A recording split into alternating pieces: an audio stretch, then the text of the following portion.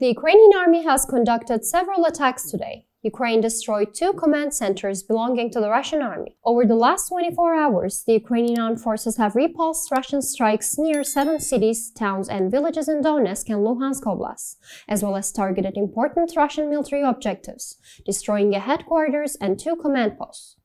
Ukrainian defense troops have repulsed Russian advances around Stemelivka and Biloruka, as well as Vernokomyanske, Soledar, Nevelske, Marinka, and Pervomyanske. Russian soldiers have continued to fire on Ukrainian armed forces positions and civilian areas along the line of contact. In addition, Ukrainian army shot 6 Russian military personnel and 3 ammunition depots.